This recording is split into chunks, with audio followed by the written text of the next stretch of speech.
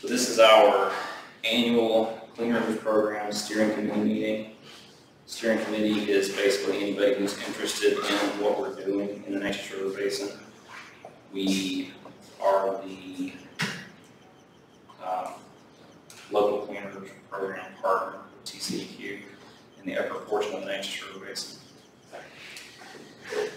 This is our agenda for the day. Some of the presentations have gotten, we've got different presenters for some of them because some people were out sick or something's gotten moved around. Oh, actually, everything's already updated. So from the agenda that you saw in the email, it's a little bit different, but the overall presentations are the same.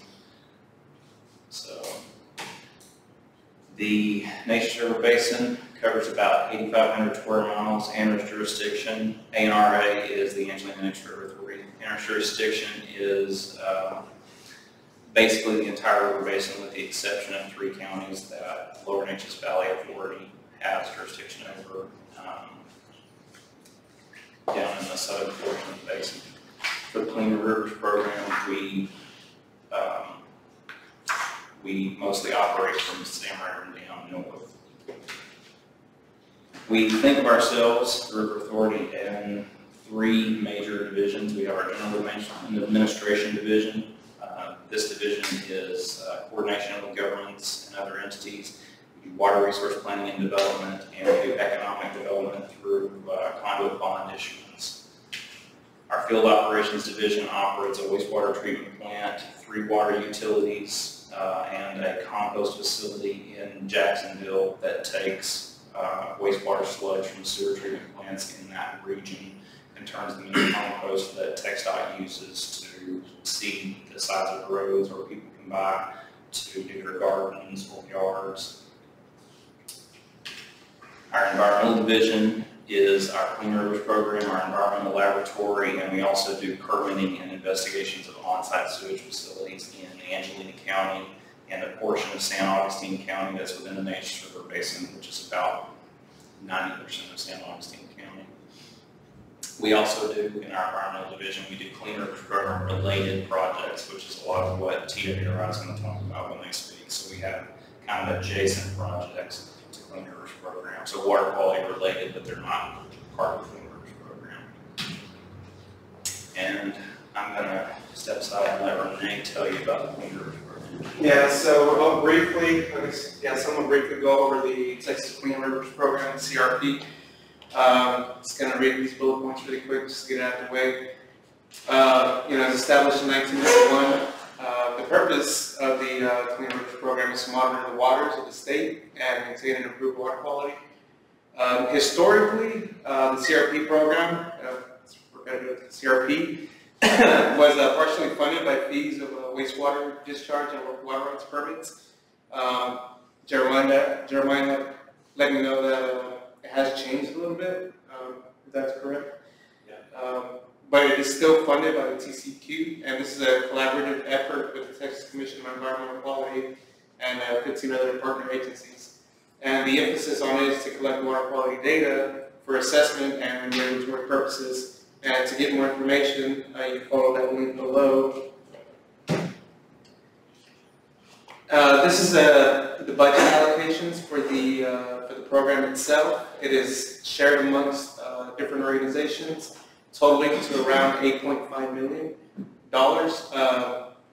We do operate on a 2-year basis, on a 2-year commitment with TCEQ.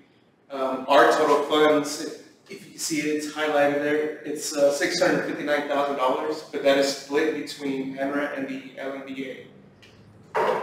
And the last update that we noticed was in 2014, and I think it was reduced from before then. This is how ANRA ourselves we categorize our budget. We categorize it by personnel salary. Takes up the majority of the cost. Fringe benefits, travel, supplies, equipment, contractual construction work, and other. Other costs can include, or do include, lab operations, buying supplies, our insurance, communication costs, things of that nature. Oh, and this year we were fortunate enough to receive an additional $18,000 in funding This amount will be used for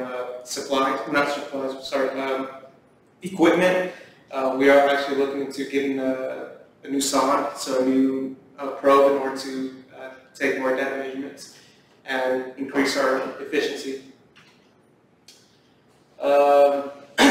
Speaking of water quality monitoring, we continue to monitor 37 sites every quarter in the Upper Neches River Basin. We do have one 24-hour DO site, and that is located in Lufkin, Texas on Cedar Creek. This year, we're actually working on adding an additional site for 24-hour DO, and that will be in the riverine portion of San River Reservoir. That is still under review and waiting for approval. And the reason we're adding that one, historically, it's been known to have DO impairments. We have monitored there in the past, but I think what we concluded was that there wasn't enough data to really remove it off of the impaired list. So that is a site we're hoping to add by the beginning of next fiscal year, FY23. Other agencies or entities in the Upper River Basin that do monitoring include the TCQ, Region 5 in Tyler, Texas, Region 10 in Beaumont. They do a total of 45 and 23 sites. I can't see your message. Sorry, hold on. Should I see it? Jeremiah? Okay. The MMBA, they monitor 26 sites. SFA currently monitors 5 on their projects. TIER, the Texas Institute of Applied Environmental Research, they do 9 sites. And the Trinity River Authority, which is actually, they normally don't sample in a region, but they do sample at Lake Palestine, since the city of Dallas receives water from Lake Palestine. These are maps of our monitoring locations. They're very hard to see, but we're looking into next fiscal year. There are going to be a few sites that are removed, and we are picking up a few. I think this map is actually on our website if you want to look at it more in detail. So what we monitor for, we do field parameters, we do dissolved oxygen, we look at the water temperature, flow severity, pH, the present weather and days since last rainfall, second transparency, conductivity, total water depth. We also do conventional parameters that include ammonia, chloride, chlorophyll. I have TKN, or total keto nitrogen, highlighted. That is a new parameter that we picked up last year, and we're still continuing to monitor this year. That conventional parameter we still ship out to a different lab to analyze for us. We're working on a process right now to do it in-house, and hopefully that'll save us a little bit of money as well. We sample for nitrates, nitrites, pheophylline, sulfate, total phosphorus, and total suspended solids, and our bacteriological samples include E. coli as well. In general, historical and water quality data for the Neches River Basin include impairments and concerns for the following parameters: elevated bacteria levels, depressed dissolved oxygen, mercury and dioxin in animal fish tissue, and concerns for nutrient levels. And that is just a map of the basin itself and most of the segments that we focus on. And speaking of impaired sites, the 2022, the Texas Integrated Report was recently approved by the EPA in July 7th, on July 7th of this year. And it's the 303D list of impaired waters. Unfortunately, we have not removed any waters off the list. We actually added more, and they're actually highlighted in yellow. So we add the Carrizo Bayou for bacteria, West Creek for bacteria, and interestingly enough, Sam Rayburn Reservoir and Lake Tyler East, have they been on the impaired list? Not for that. No, so they're actually added for a different parameter, which is the excessive algal growth in the lake itself. This is based off of revisions, based on the research that I looked at. This is based off the revisions that were done on the Texas Surface Water Quality Standards back in 2014, I believe. I could be wrong. but they look at the nutrient levels of the water, and apparently they exceeded some thresholds, and now they're added to the list for algal growth. So those are the recent changes for this year. Another thing I wanted to touch up on was the basin highlights report. This is a report we do every year. It is produced annually, oh, it's right there, by ANRA, and typically provides an overview of previous year's events, ongoing programs, in the upper and middle portions of the Neches River Basin that are relevant to CRP. And essentially, it's used to address impaired water bodies in the basin that currently do not meet Texas surface water quality standards listed in this was based on the 2020 report, so next year's will probably be based off of the new one. So this year we actually looked at the Piney Creek segment, and that is located south of Lufkin, Texas. I had some notes up here for myself, but the watershed itself, let me look at it real quick. The watershed itself is 236 square miles, I believe. I was trying to get the acreage on that, but so it's 367. I'm sorry? 367. Square miles. Let me look at that really quick. I have it right here. 367 square miles. The watershed itself. That is approximately 234,000 or 235,000 acres. So the Piney Creek watershed itself does have some impairments in it that are listed on the 303D list. And those are two graphs that I pulled from the report. And this is from one monitoring station located at 358, and it's for dissolved oxygen and E. coli. The red bar on those charts are the standards or thresholds. And as you can see, for dissolved oxygen, which is the top one, there is a decrease in DO levels over the years. And the E. coli chart, which is right in the bottom, they're having multiple samples that are above the 126 CFU threshold. And that's why we kind of decided to focus on that on this report. The way we kind of approached this, that was a collaboration. We broke down the watershed into sub-watersheds, and we looked at different stream segments that add to the flow itself, to the Piney Creek segment. Piney Creek actually discharges into the Neches River Basin, just an FYI. So these are the sub-watersheds broken up on the bottom right of the map there. We also looked at different flow measurements. We looked at hydrology. We looked at the land use, land cover of the area itself. One thing we kind of concluded was it was just a majority rural area. So there's a lot of farms, a lot of forest. So finding point source and non-point source pollution, source of pollutions were, I guess, pretty straightforward. The only two sources that we really identified were the city of Corrigan and Georgia Pacific, but I don't think Georgia Pacific would, or I don't think they're permitted to discharge any bacteria. So any bacteria that would be discharged would be by the city of Corrigan. There are obviously a lot more non-point source pollution,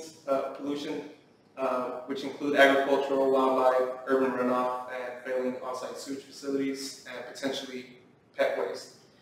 And these are all potential. I'm not stating that these are all the sources, but these could be probable.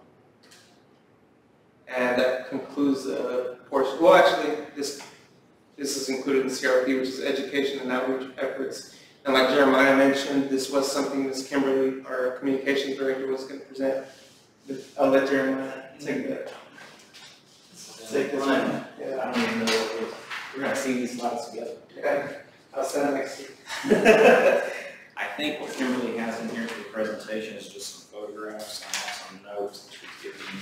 So one thing that we have done in the last 3 years, we actually started planning this right before coronavirus came up, We have historically been less active on education and outreach stuff within CRP than we would like to be. And so we started making a big push a few years ago to try and do more education and outreach type events, going out to schools and doing classroom events, doing stream team training for volunteer monitors, that sort of thing. And Kimberly has been a huge resource for River Authority in doing that. She's been active with Master Naturalist, with Stream Team. We've done stream cleanups in Nacogdoches and in Lufkin. We have done a bunch of classroom projects. I know Renee went out with Kimberly and did some full day classroom events in Zawala last year. Jacksonville. We sponsored Jacksonville. I was the volleyball must have been something that she so we're proud of the work that she's been doing, and she's been bringing Renee into that more and more, and so we're doing a bunch of stuff on that front, and we're pretty pleased about it. If you know anybody in a school that wants to have us come in and do a classroom event for students, or if you know a group of individuals that are interested in doing monitoring on their own, learning how to monitor, getting involved, we call it the Texas Stream Team. It's a volunteer monitoring organization. We supply monitoring kits to people and let them go out and collect data that we can then use to increase our awareness of what's going on in the watershed. So this particular thing right here, we updated our logo recently. You can see our old logo is the one at the top of the screen. All that we really did was refresh it a little bit, change the wave a little bit in the middle.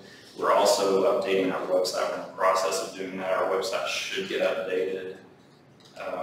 The one that we have now was put in place in about 2010, and it was great at the time, but it has not changed since then. And that was about the same time that iPhones came out, and so everybody's all mobile first now, and it doesn't work really well on an iPhone, so we're working on getting that fixed. So that's what that slide's about. We have, as I said, done a bunch of Stream Team, and we've also done some trainings with Texas riparian and stream ecosystem evaluations. We did that in Tyler as part of one of our Clean Water Act projects that we partnered with TWRI on last fall. I think we did that. And then the Texas Stream Team stuff, we have Kimberly and Renee have both gone to training events in San Marcos to become certified trainers. Kimberly is now a certified trainer, and she can perform trainings here in the Neches River Basin, and I think Renee is very close to being finished with his to be able to do that training as well. We actually have a Stream Team training coming up on August 5th on Neches River at Highway 7.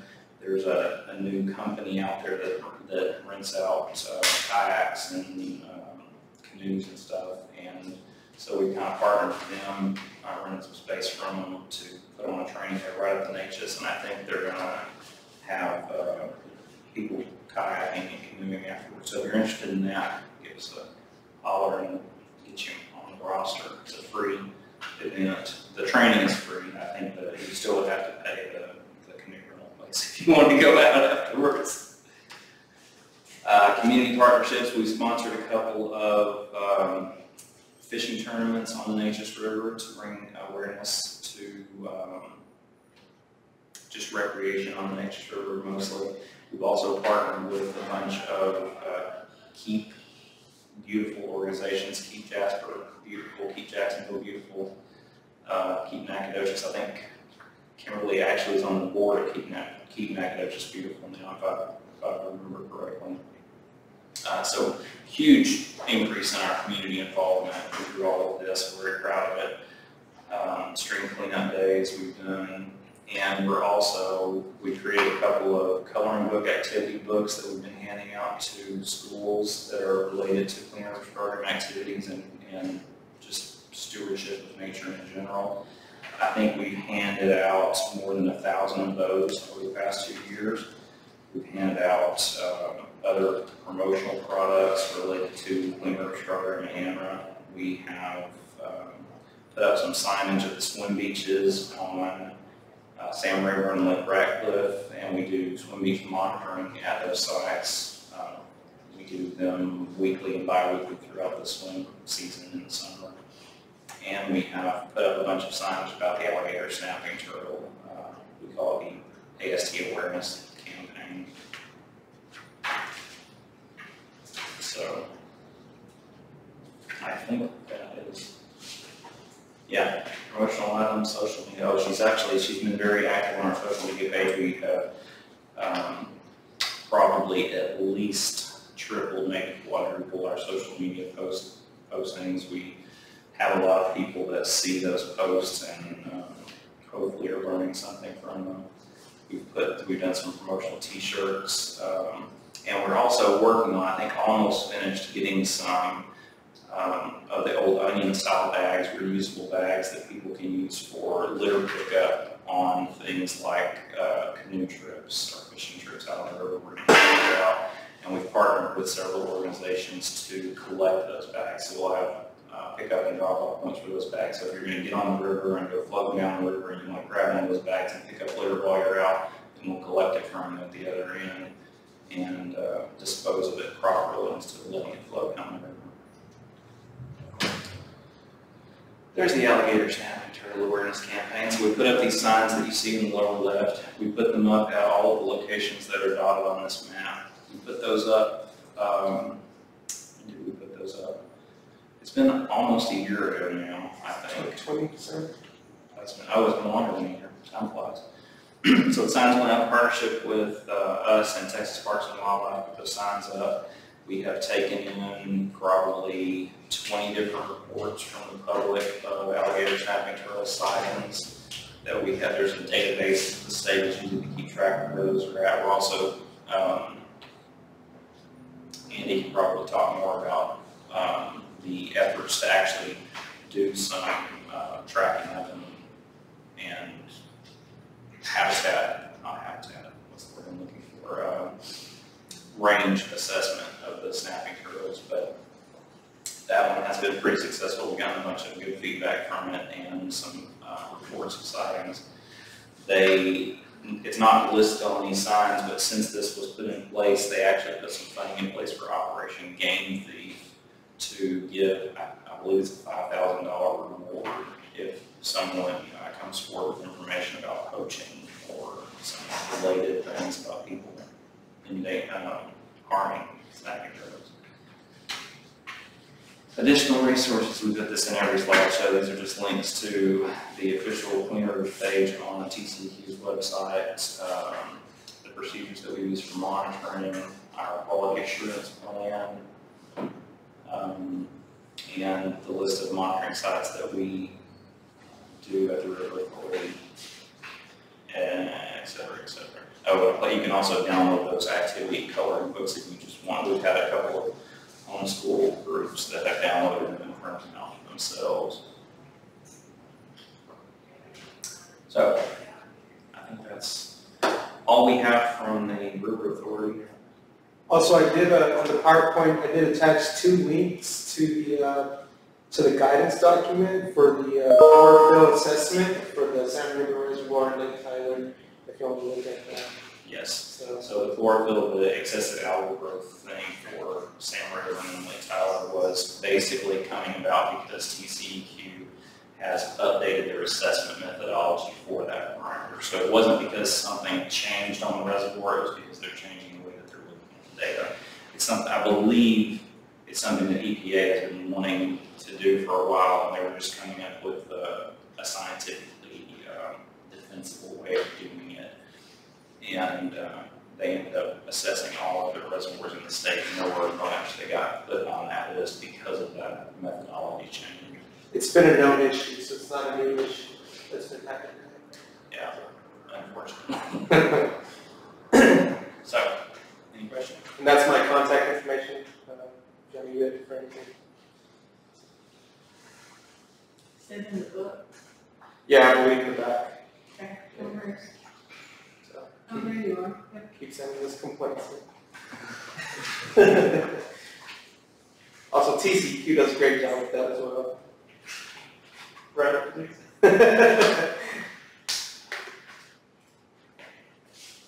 All right. So I think that brings us to Leah's presentation on the Kickapoo project. So let me see if I can What was the message? stop presenting. Let her start.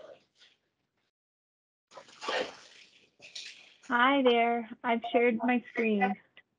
I think we're ready. We see it. We can't Okay, see. you do? We can see your screen, but we don't see you. Oh, okay. I think I can only share one at a time. So the screen has some better information on it than I do. All right. But thank y'all for letting me present virtually and be a part of the steering committee. I always love hearing about updates in the ANRA basin. And Kickapoo Creek is home to the Kickapoo Creek in Henderson County Watershed Protection Plan. This is just a quick project update. If I can figure out how to change there we go. So we are partnering with the Angelina and Neches River Authority for this watershed protection plan. It is funded by the Texas State Soil and Water Conservation Board. The WPP, well, I think most of y'all know some of this information. This was a presentation that we gave to our stakeholders with just a little background information on kind of why we're here. But the Federal Clean Water Act requires states to establish water quality standards and then achieve objectives and goals to meet those standards. The states also are required to identify water bodies failing to meet these water quality standards. The list of impaired water bodies is known as the Texas 303D list developed by TCQ. And Kickapoo Creek was placed on that list for the first time in, I believe it was 2008. So being on that impaired water bodies list, the bacteria environment needed to be addressed. TIER initially did that by performing a recreational use sustainability analysis in 2014. Findings were presented to TCQ, and they determined that that recreational standard was appropriate for Kickapoo Creek. In 2021, TIER and ANRA completed a characterization project. The purpose of that project for Kickapoo Creek was to better assess and identify potential causes and sources of pollution. We did this through additional water quality monitoring. I just called this project a fact-finding project. We just saturated ourselves in data through water quality monitoring, doing that monthly for, I believe it was 24 months. That gave us some of the information to better suit up or better prepare ourselves for what this watershed needed in terms of implementation, using that data to then where on the water body, where do we need to focus, pay more attention to help address and identify this cause of the bacteria impairment. This is Kickapoo Creek. Can y'all see that okay? Yeah, looks good. Okay, these are our 9 sites. I'm gonna try to point to them. These are 9 sites. Here where the little yellow dots are.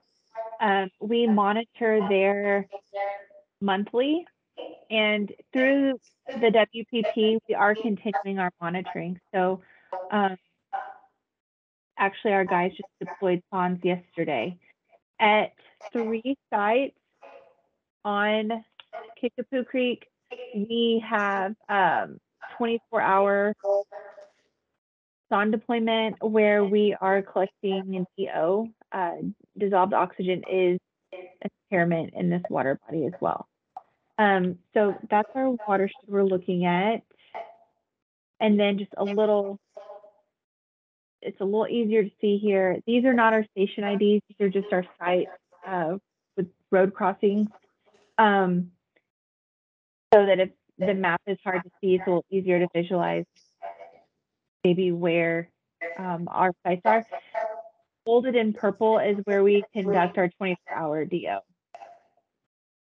And I'll touch base on that in just a second. I want to show the last 3 months of our monitoring. All data is available after it's collected on our project website, and that website is at the very end of the presentation. You can copy that down. But here is our data for April. You can see we had a couple sites with high flow, and then the sites with the lower flow had some elevated bacteria there. May, this watershed I have, we do a trends report as part of our characterization project, and then we will also do that for our WPP final watershed protection plan. To me, they just look different every month. To me, it's got a mind of its own, but you can see 21618 right here, where that is now elevated. I can go back. Last month, 21618, it was just right above that primary recreation criteria right there. And then this was our June event.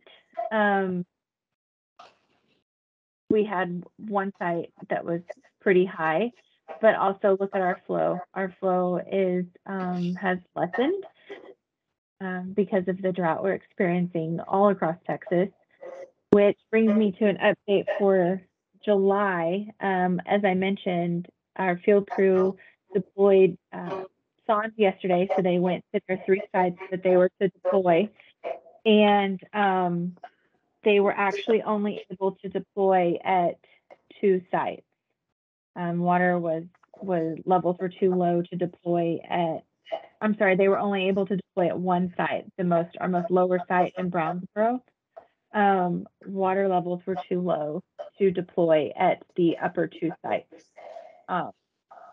And so that means that for July, they're going out tomorrow to collect the water quality samples, and the upper 2 sites will likely not be able to be sampled because of lack of water to collect a sample from.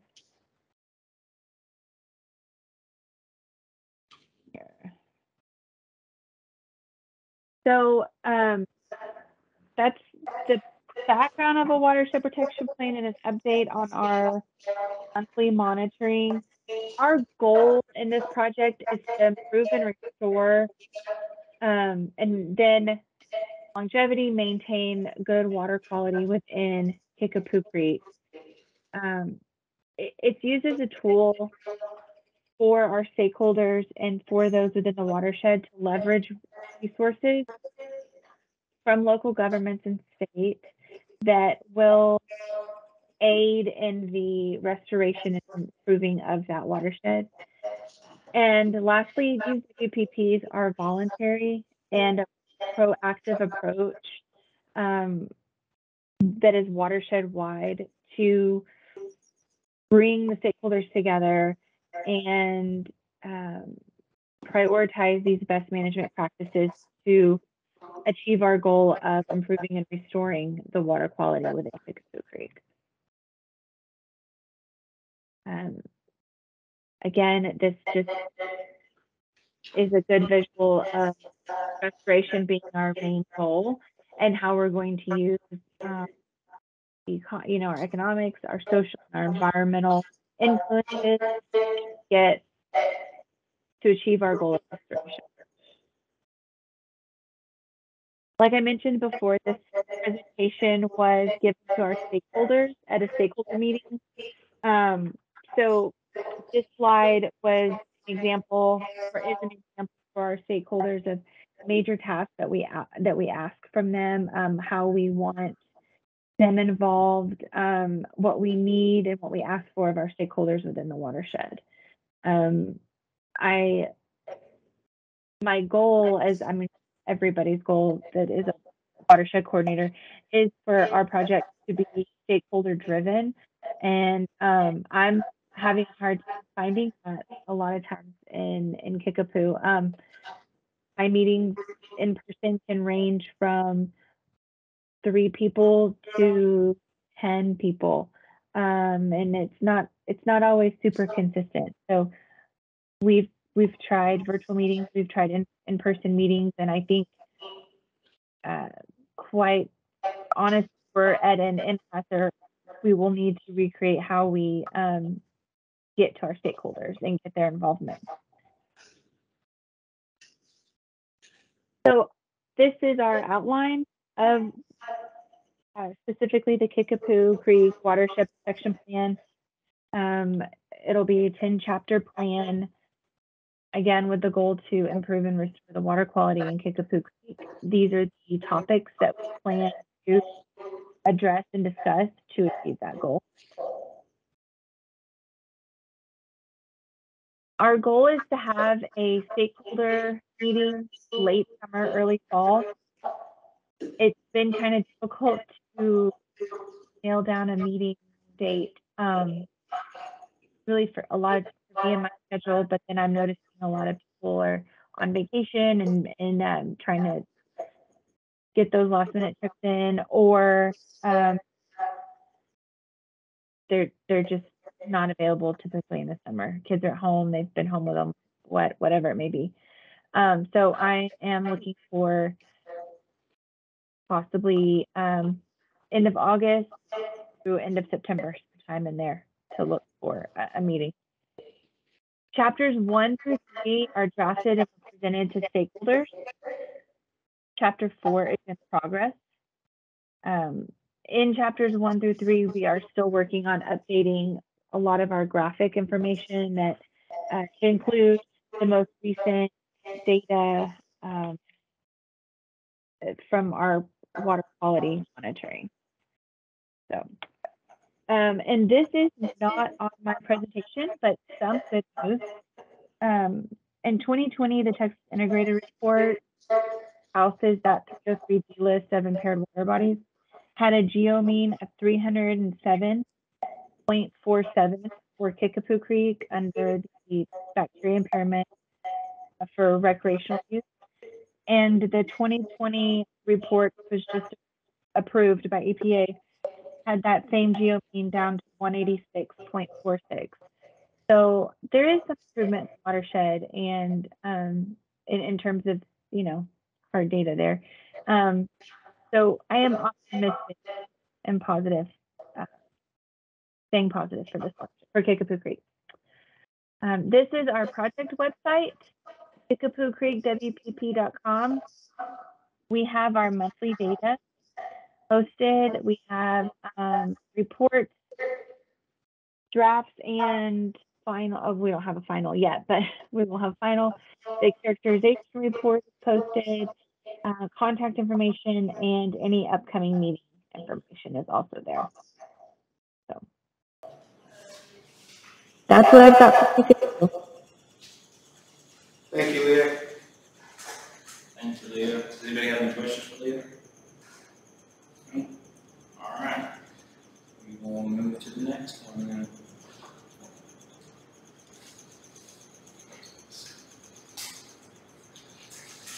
I don't know how to see. There we go.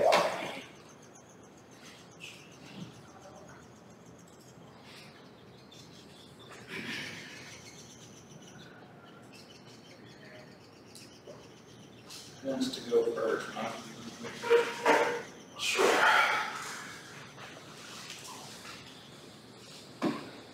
All right, so next we got Michael Schramm from Texas Water Resources Institute.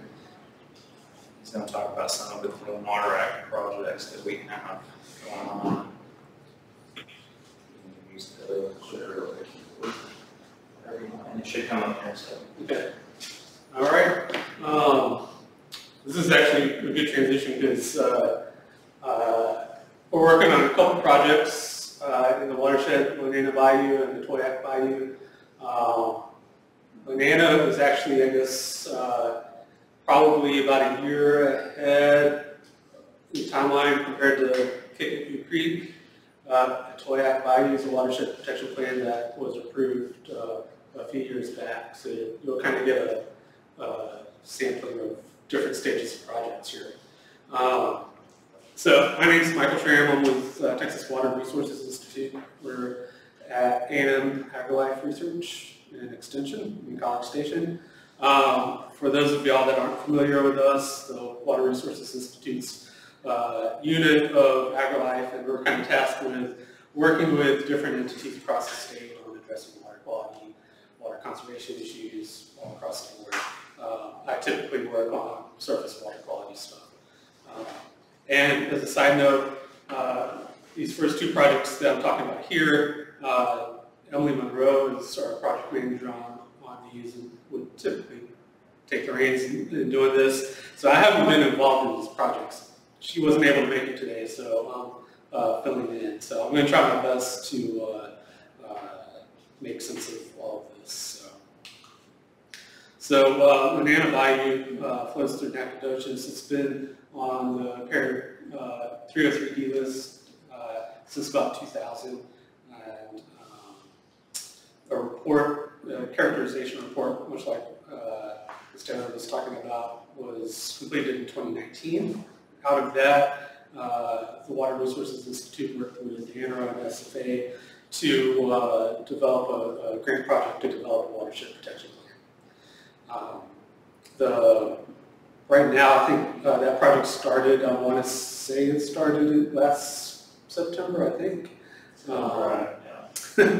And Emily's been leading the charge on working with stakeholders, holding meetings, and drafting up the plan. She was also, I think she was on maternity leave between October and December, so there's been a couple different people working on this project. There is a link at the bottom if y'all are interested for that Lanana Bayou project. Right now, the project is, so Emily's, through those meetings, has drafted up quite a few chapters. Stakeholders have been able to review and approve most of them. Right now, I know, hopefully she's working on writing 6 and 7. And so those are specifically in the watershed protection plan world, the management measures, those are the things that we want to voluntarily do. We want the stakeholders to take part in and implement measures that help reduce those equal levels in the water bodies and education and outreach.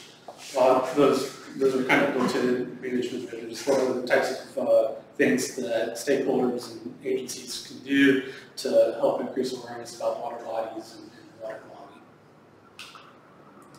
So, as I mentioned, she's working on drafting up those final 2 chapters, and so maybe this plan's been 2 years in the making. Certainly couldn't start last year. She's working on finishing up those last 2 chapters. She'll get that out to the coordination committee and the public in sometime this month, and then it'll get submitted to TCEQ. So TCEQ is funding this project, and they'll do a review. Once TCEQ's finished with their review, it gets sent up to EPA. EPA, lately their reviews on these watershed plans have been pretty quick, so usually they'll take about a month or 2 to review them. When I first started working on these watershed protection plans, sometimes the review might take like a year or something. So it's been a lot faster. So right now, Emily is working on some proposals that will leverage this watershed protection plan. One of the benefits to doing these watershed protection plans is that the watersheds that those plans are developed in become eligible for what we call 319 grant funding, so stakeholders can apply for this non-point source pot of money to implement projects that are listed in those watershed protection plans. Doesn't mean we'll get the money to do it. There's a lot of watershed protection plans across the state, a lot of different people applying for funds, but that's kind of the threshold. You need that first before you get the funding. So Emily's working on putting together a proposal that'll be submitted this summer that hopefully once this plan's accepted, they'll be ready to start doing some implementation work. And so that's focusing on outreach and education, and they're working with the city as well as SFA on specific, I think they want to do some specific EMP projects along the creek to help control erosion and demonstrate some riparian protection projects. So hopefully that will get funded. The Toyac Bayou project, on the other hand, I believe that was, that started back in 2009, and we worked with ANRA, SFA, and Pine Woods RC&D to help develop that plan. And that was developed through the Texas State Soil and Water Conservation Board. That plan was, I want to say it was submitted probably in 2014 and was accepted by EPA in 2015. Since that time, there have been multiple kind of ongoing projects in the Toyac Bayou watershed. So this is basically 2 watersheds over, just to the east of Nacogdoches.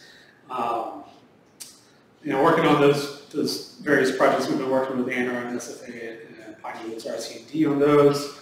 I know this year they've been working with SFA on doing monthly water quality data collection at a lot of sites within the watershed. I believe that's going to be going on into the next fiscal year. There's also a septic system or OSSF remediation project. So one of the identified sources in that watershed protection plan for elevated levels of E. coli are family septic systems. So a lot of folks don't, they buy a house or they move into a house and they don't know that they need to get that septic system pumped every few years. They don't know not to, flush stuff down there that they clog up the system or will decompose. Or in real clay soils, sometimes the systems are prone to failure. So once that raw, untreated effluent gets to the surface, it can travel to water bodies and cause all kinds of issues. So these septic system projects kind of directly target a source. And for folks that aren't able to afford a new $10,000 to $12,000 septic system, this is one way that we've been able to use that grant funding to reduce the costs. Jeremiah, I believe this one, the homeowner puts up a certain amount and then it gets matched? Well, they've set it up so that it could be either or, either pay for partial or pay for whole. For the most part, everybody that's been applying has hit the poverty threshold, and so they've been getting paid. Gotcha. I think there's only been, out of those 65 that have been done, I think there's only been maybe 3 partial. Okay. Well, this project's been going on for several years now, I believe, and so we've been able to keep getting funding through that 319 project every few years to renew the project, and you're able to replace a $10,000 or $12,000 septic system for somebody that probably otherwise would just have that effluent going to the surface. So right now, it says 65 have been repaired or replaced, and right now I guess there's 9 under some type of contract or something, and then 12 more are down the line. So I think from my perspective, this project's been pretty successful as an outsider looking at it. So on these 2 projects, Emily's got one final Lanano Watershed Protection Plan meeting in mid-August. I think that's going to be the wrap-up meeting to finalize that plan and get it off to the agencies. In support of some of these projects, we have some education events. One is going to be the Texas Watershed Stewards Program. This is kind of a general education program. Michael Pitu with AgriLife Extension hosted. If you have been to one of his programs. It's actually really good at delivering some pretty dry matter that's most people would be interested in. So I really encourage attending this one. We'll be in Liberty Hall in Nacogdoches. He talks about basically some of the stuff we're talking about today as far as water quality and regs, but also kind of the bigger picture of watershed management and how to get more involved in it.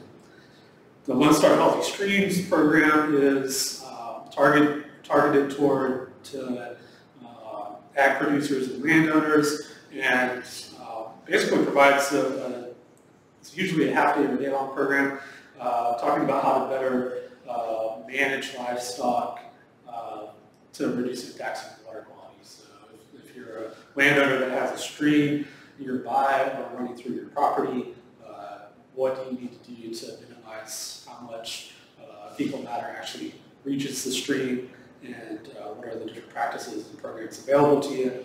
There's also a component on there that talks about feral hogs, so what are effective ways of feral hogs, if you're not aware, are invasive critters that are working at taking over Texas, so they are not wildlife.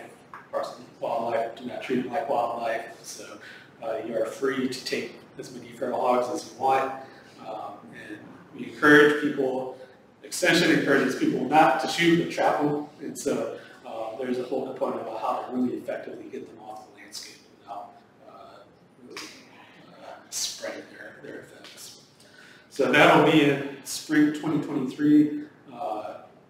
The person that does that program, I believe she's on maternity leave right now, so nailing down the date might be a few months from now. So contact information, Emily Monroe's our project manager on that. And of course, this program, all these projects have been with funding through TCEQ as well as the State Soil Water Conservation Board. A number of project partners have sat in on meetings, provided input, helped us secure locations and everything else. So, we appreciate all the local stakeholders because we come in from College Station, don't know anything that's regulated. So one more project before I get out of your hair.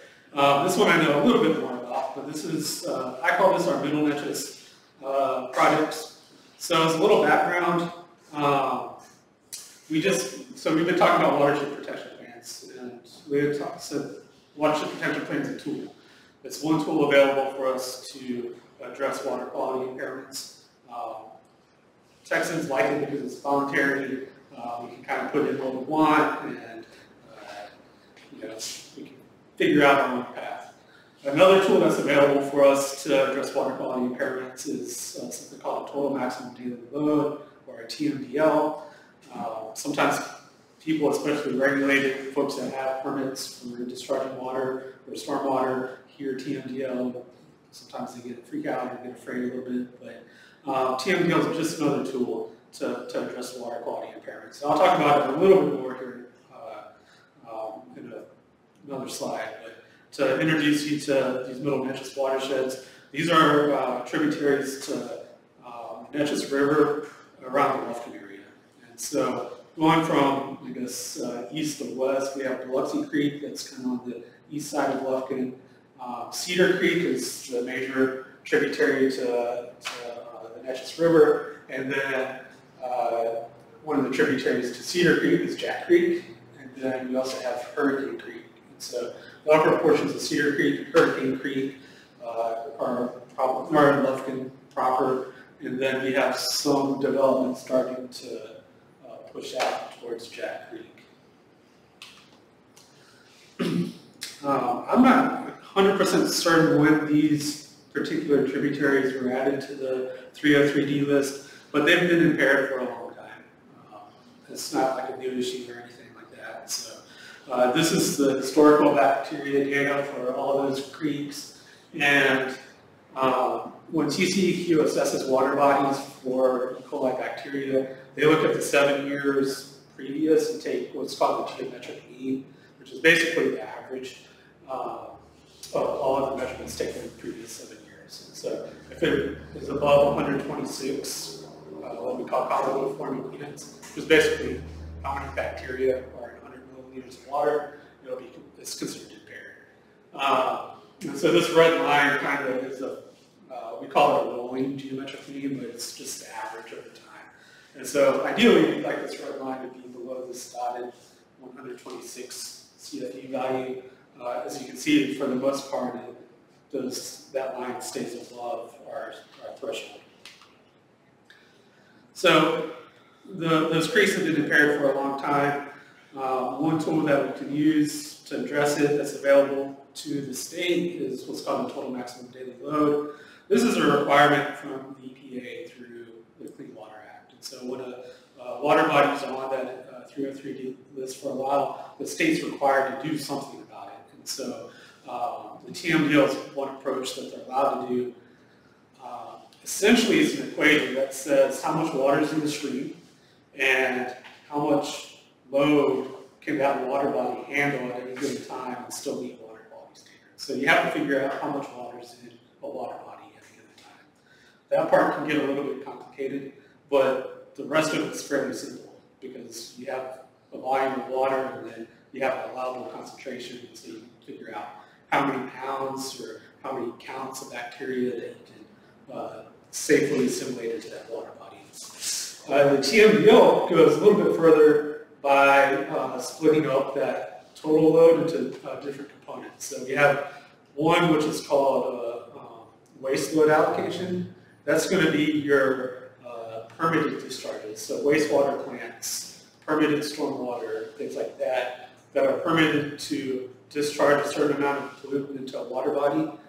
You account for that into the equation, and you subtract it from your total. And then you have what we call non-permitted allocation. So that's going to be, they call it load allocation here, but that's your unregulated stuff. Runoff from somebody's yard or runoff from agriculture, which doesn't have a stormwater permit. And so those can carry pollutants to your stream. You want to try to account for that too. And then we also have something we call future growth. So we know Texas, it seems like 1 billion people a day are moving to Texas. And so we need more wastewater plants that treat, the waste from everybody moving here. And then you may also have growth associated with industry and things like that. So we try to account for the growth over the next 30 to 50 years and build that into that equation. So at the end of the day, the TMDL is basically just an equation that says how much how much pollutant load that stream can handle, the water body can handle, and then how are we going to divvy it up between different sources.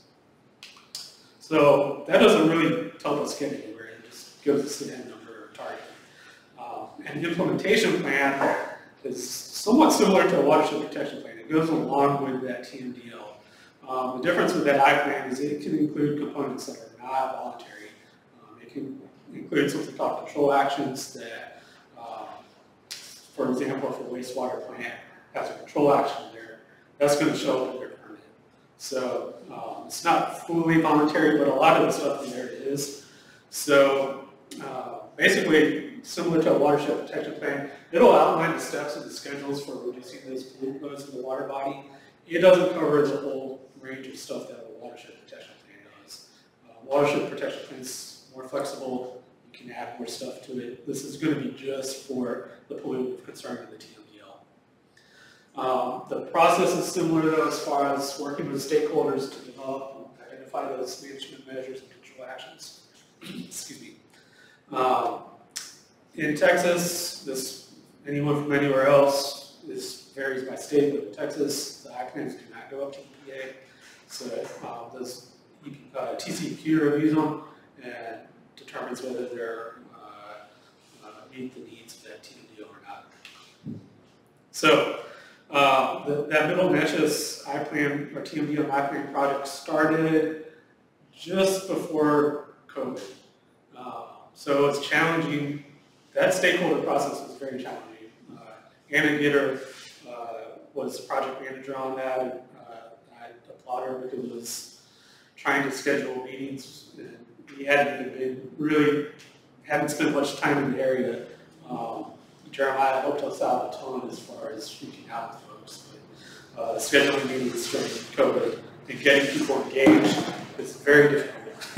especially when you haven't been able to get to locate one person. So that TMDL process, basically the TMDL component went to public comment in April. That'll be officially adopted by the commission probably in August, assuming no major hiccups. There will be a addendum, so Cedar Creek. So this is Cedar Creek on the latest 303E list. This little component there got added to the list. So we'll have another report that'll come out this is basically just a technical report. That'll end up adding that assessment unit to the TMDL. That one's doesn't require too much major work. The I-plan was submitted to TCQ, I believe, in December, and that's currently under review. We've got, I think, one draft back from them to address some comments.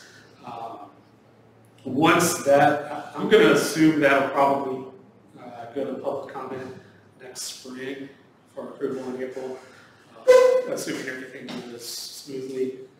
We do have a website available for it. There hasn't been too much updated since the last stakeholder meetings last year. So middlebenches.twri.tanner.edu. And I think that's all I have. Are there any questions? Yes. Okay, going back to the septic replacement, Yes. 65 have been replaced. Have y'all seen a positive impact? Somewhat. We had one, so the lowest segment of the TOIAC value actually did come off of the impaired list for one assessment cycle. It actually ended up back on afterwards.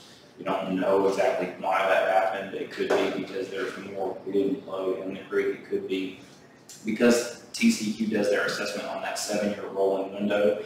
You end up with 7 years of data, and then the next assessment doesn't use that same data anymore to move forward. And so you could have an anomalous year where the pollutant load is higher because of a bunch of hogs, or because more septic systems fail, or whatever reason that bacteria is getting into the creek. And a lot of these are borderline. So when it came off the list, it was just barely under, and now maybe it's barely over. So it's just like hovering, kind of going on and off the list. We believe there's been a positive impact, even if it's not showing up directly in the creek. The overall, I say in the creek, because we're assessing a lot of tributaries of the TOIAC, we may be seeing more positive improvements in those tributaries than we are by the time it gets all the way down to the TOIAC proper. Is there, and all these, I'd say typically across the state, it's hard to ever point your finger at one. I mean, fecal indicator bacteria by nature is pretty diffuse as far as the sources. I mean, we do what's called bacteria source tracking samples, or projects across the state, in both rural and urban watersheds. And most watersheds, wildlife accounts for a pretty substantial chunk, like 50% or more. You don't necessarily want to do anything about wildlife. The wildlife is there, right? It's kind of a background source.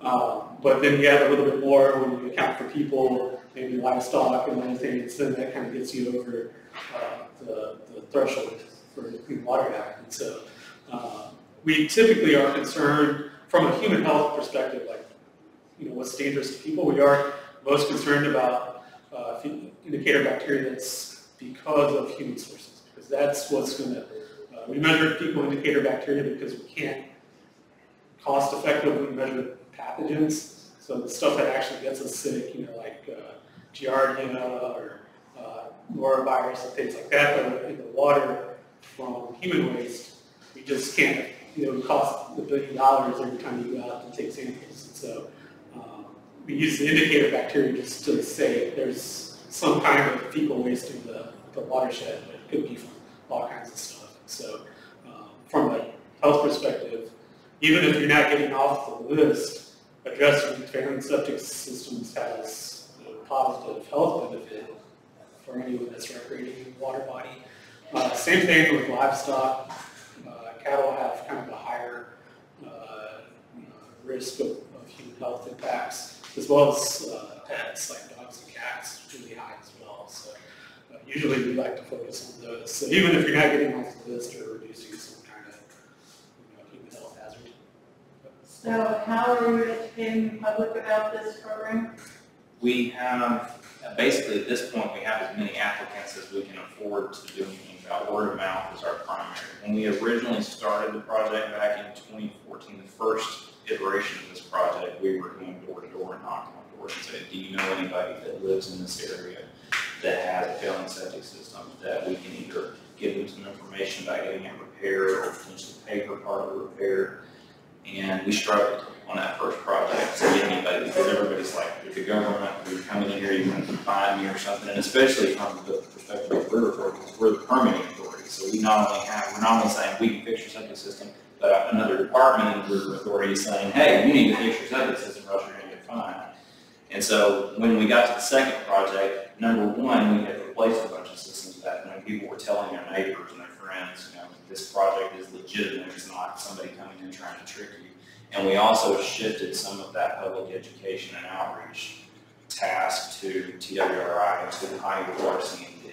Pineville RC&D has a history of doing septic system related projects. And so they have a little bit of street cred, you could say, in the area. So we have the word of mouth from that, and also having it come from a different face that wasn't the government helped. And so at this point, we've basically got a backlog of applications that. So who's funding it? This is TCEQ, something down there. So this is a 319 project. As you mentioned, the backlog on it. We have one other septic system project down in the Matagorda Bay area. Money is a big thing. Like, these grants are relatively small. Like the total grant, you might be able to eke out a $300,000 or $400,000 project. If you get like a big grant from TCEQ, most of them are like $200,000 or so. So, and once you put in some personnel costs, and then each septic system's, running you $12,000, then you also have to pay someone to design and install this. There's a lot of other costs. That money goes quick, and so it'd be great if there was a bigger pot of money for us. You need more money? I think everyone does. Well, I mean, Yeah. No, it's a if challenge. if you replace this many and you're not seeing a significant drop, can't you say, hey guys, we have more than we need more money because we have more needs? TCEQ would love to have more money to give out. And so the 319 program, to give you a little perspective, is it's actually EPA funding, and EPA through the allocations every year at the federal level has a chunk of money that they give out through the 319 program to every state. And so I think this, that pot of money in Texas gets split up between Soil Lord and TCEQ. And so typically, I think on average year, they probably are giving out about $2 million in project funds. So, Do you get any money from corporations or nonprofits or anything like that? Would that be something you? Not very often. We have, historically, we've had a few projects where we've gotten money from like TLO Temple and organizations like that, but they've become less active on that front. That was probably back in the early 2000s. It's been a long time. It's possible that we could go out and try to advocate for that kind of funding from. Especially with the environmental thing as big as it is now. Yeah, I don't know that there's any corporations in the area, especially in the Etoya watershed, that are going to.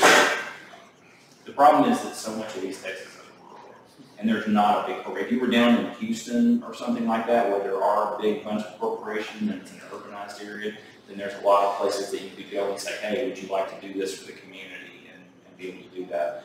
I don't know that you would find those sources in East Texas. I'm not saying it's not possible. It could very well be that if you went out and you started asking around, you might get a small grant or something from a Walmart or somebody that had a. Well, I'm just asking, do you see a need for more money? Could more money? More money. I don't want to throw money at a problem that's not going to fix the problem. It's chipping away at the problem, basically. I would say this, you could probably replace all the septic systems in the watershed. I guess you probably still have to impairment. I suspect. Because there's other things that contribute to it, but it probably make for a much healthier community. I can speak into the funding thing too. The one other source that some organizations are able to leverage are AgriLife and A&M isn't really well suited for it, but TCEQ does through their permit program. There's something called supplemental environmental projects, and so basically when like a corporation like an Exxon or somebody gets fined for environmental violation, they can choose to put their money into those fines. That goes back to the community for, like in the Houston area, HGAC, the regional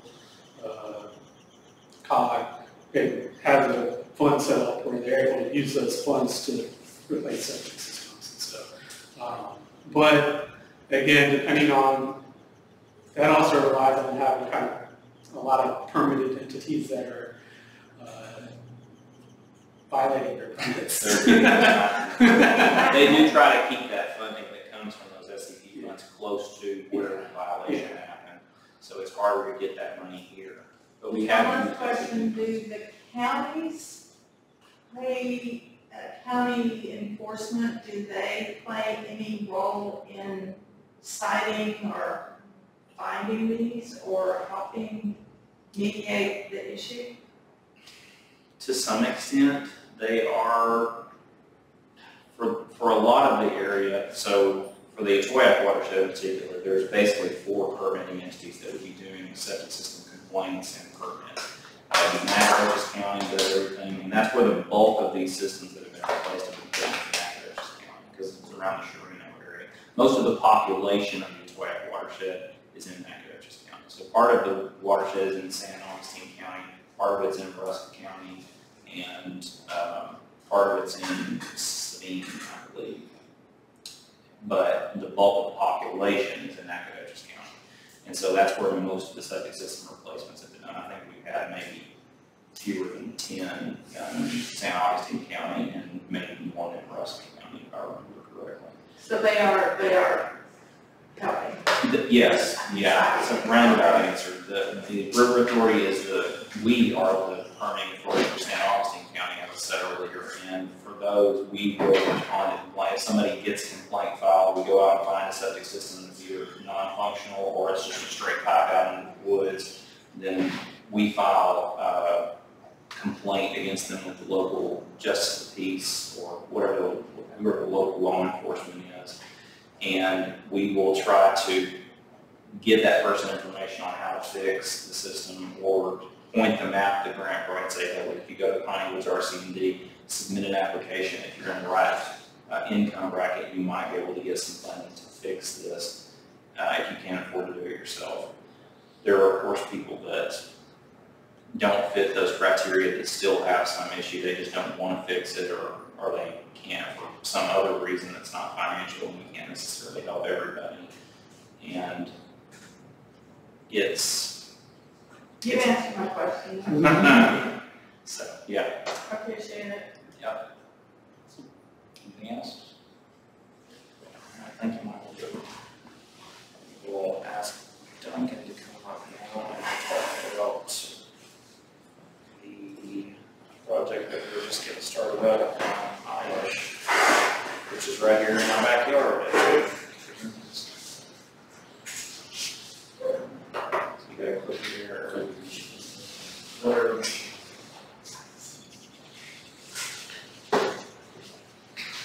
so wait patient. Still meantime, as it comes, as he said, Duncan Chiqueo. I also work with the Texas Water Resources Institute, and I work with Michael, mostly on water quality. So we are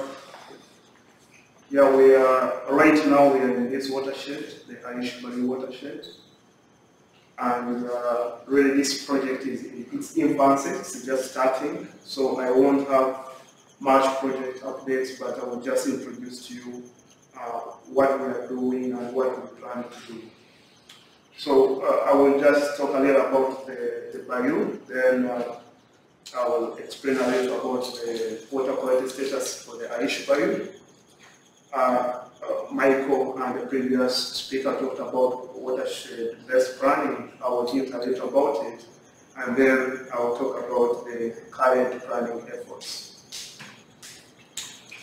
So the Aish Bayou, it starts, which is just a few steps from here.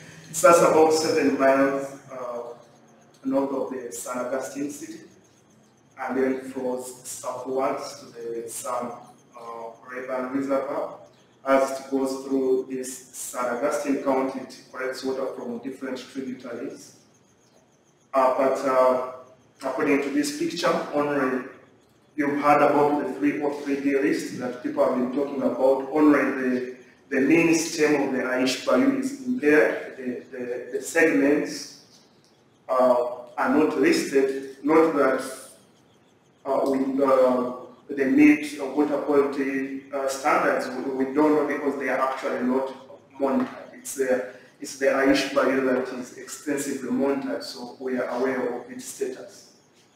The few graphs show the climate, the type of soils, and essentially, based on the soils in this watershed, they are called Class C and Class D. Those, according to SBA, those are soils with less infiltration and high runoff.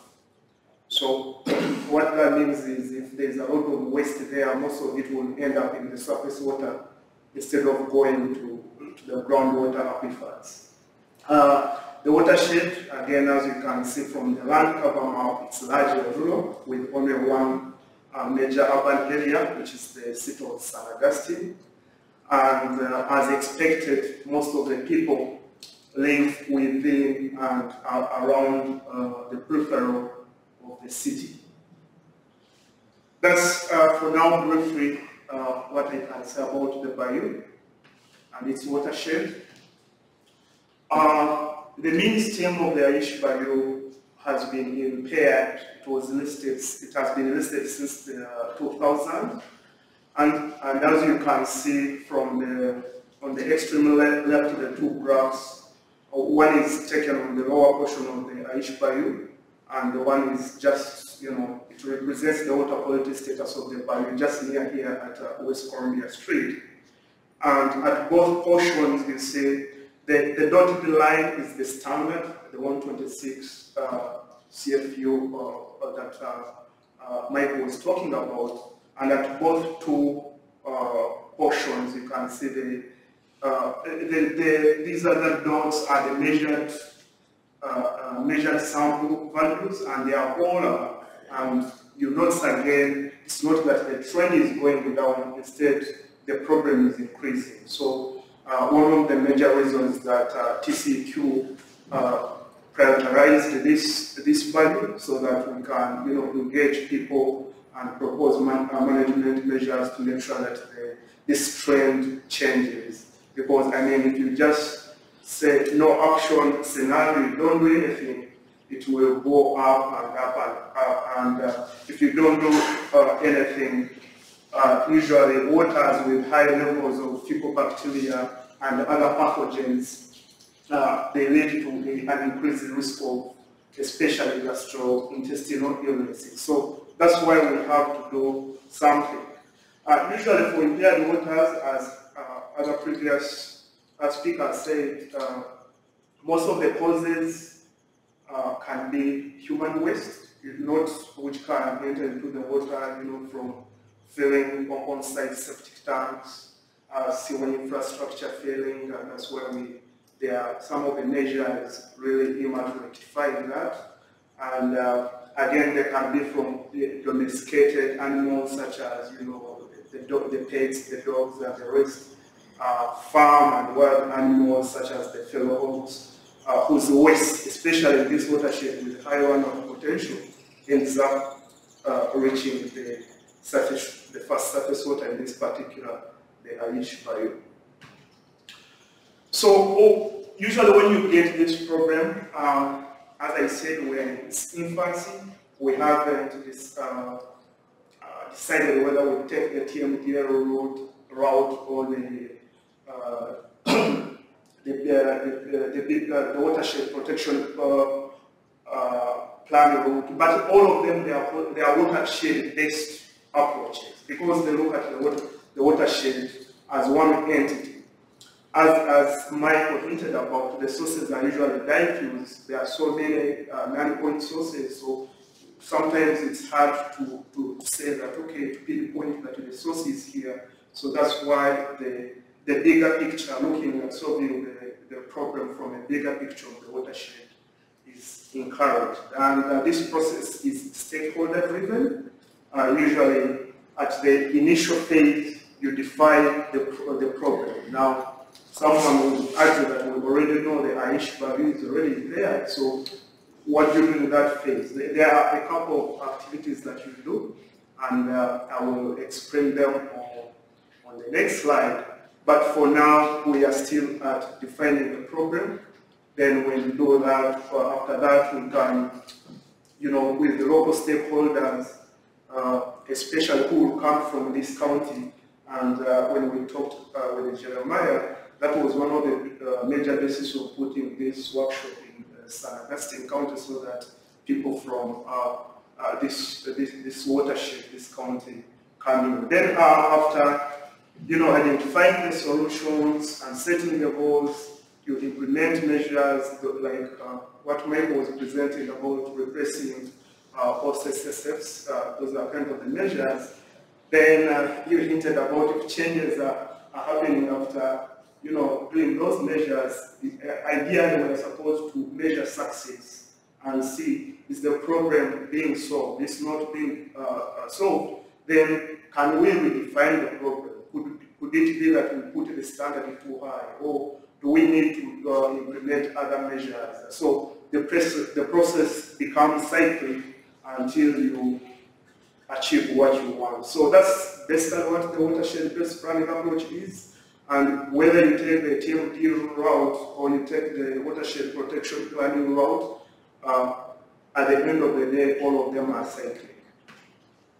So, as I said, in the current phase, we are at phase 1, where we are just starting defining the problem.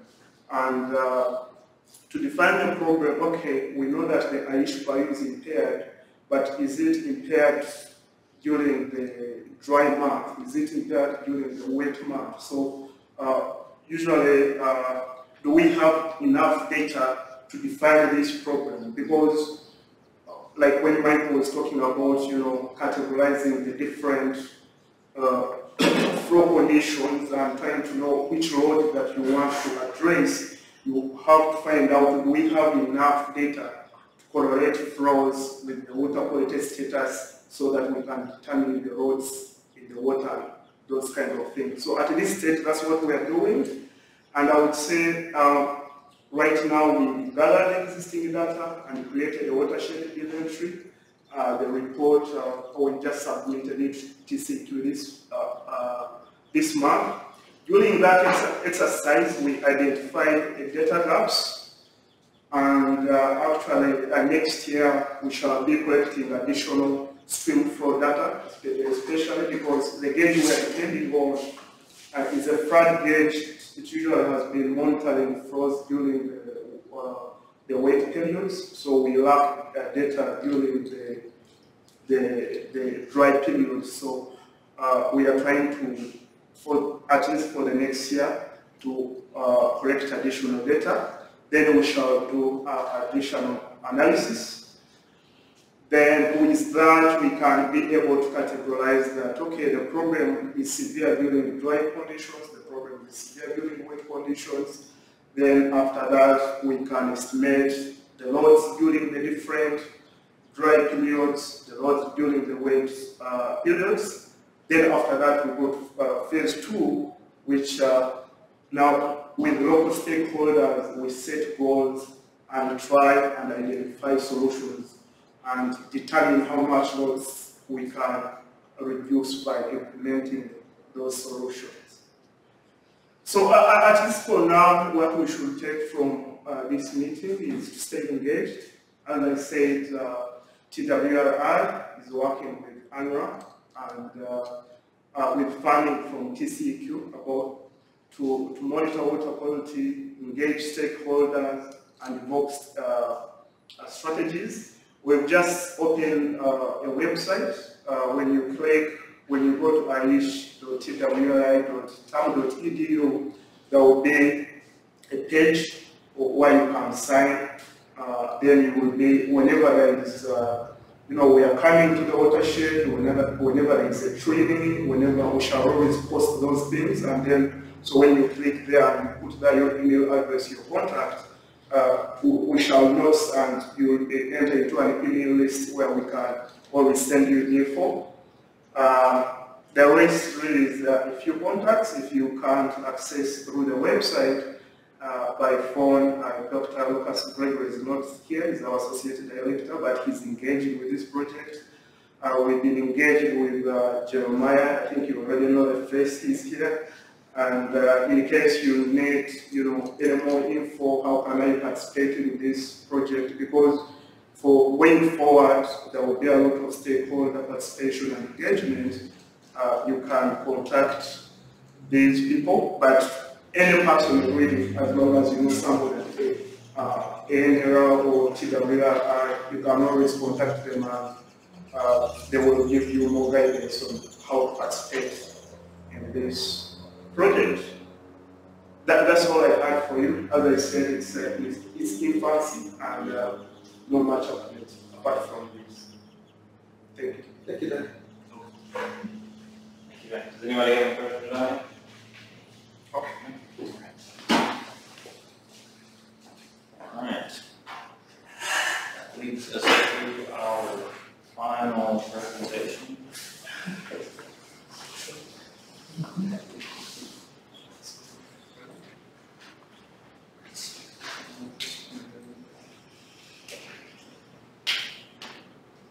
Same thing, PowerPoint's being slow. All right, well, my name is Andy Mulaney. I am a research associate at SFA, and today I'm going to be talking to you about one of the projects we've been working on for the past year or so, which is looking at repatriated alligator snapping turtles into their native river drainages in East Texas. So the alligator snapping turtle is the largest freshwater turtle in North America, and it's found in a wide range of river and stream systems throughout much of the southeastern United States.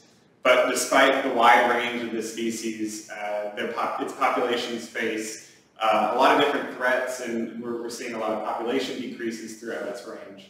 And because of that, U.S. Fish and Wildlife is looking at potentially listing the species on the ESA as a threatened species, so not full endangered, but threatened. One of the major threats that the species faces is overharvest, both legally and illegally, as well as incidental fatalities that come from the species being bycatch on limb lines and trot lines that fishermen set out. Now, the species is protected, alligator snapping turtles are protected from harvest in the state of Texas. However, in neighboring Louisiana, the species is, it can be legally harvested, one individual per vessel per day, I believe. So that sort of dichotomy between, differences in regulations kind of has led to a lot of population decreases in these areas that are kind of adjacent. And we are still seeing a lot of illegal harvest of this species. With this research in particular, U.S. Fish and Wildlife seized 30 adult alligator snapping turtles that have been poached from their native river drainages in East Texas and have been brought illegally across the border into Louisiana to be sold for both products as well as for food. Those individuals were then brought to the National Fish Hatchery in Natchitoches, Louisiana, where they were initially going to be used for a captive breeding program for the species. However, in 2020, a collaborative effort between U.S. Fish and Wildlife, Texas Parks and Wildlife, SFA, and some other organizations, they came together and wanted to look at how could they feasibly repatriate these individuals into their native river drainages. And so really that's the main goal of our research. And in particular, and we want to kind of quantify that, or, understand that. We're trying to do that through determining their post-repatriation movements and understanding, kind of how they're moving and where they're going. Determining what sort of microhabitat they're selecting for in their post-repatriation, and then also look at survivorship. But for this presentation in particular, we're just going to talk about those first two objectives there. And this is really important, and why we're kind of looking at the efficacy of repatriation is because, especially with reptiles, when you take individuals that have been in captivity for a prolonged period of time, re-release or repatriation efforts oftentimes are ineffective, and you see individuals usually dying off within the first year. And so it's really important to do whatever we can to reduce that risk and give these repatriated individuals the best chance they have to sort of reestablish or establish themselves. And so we broke up this sort of this research or this action into three sort of phases. An initial pre-release phase where the individuals were genetically analyzed to determine which river drainages they were from, and then we evaluated those particular drainages both for the existing wild alligator snapper turtle populations and then also the habitat at those drainages.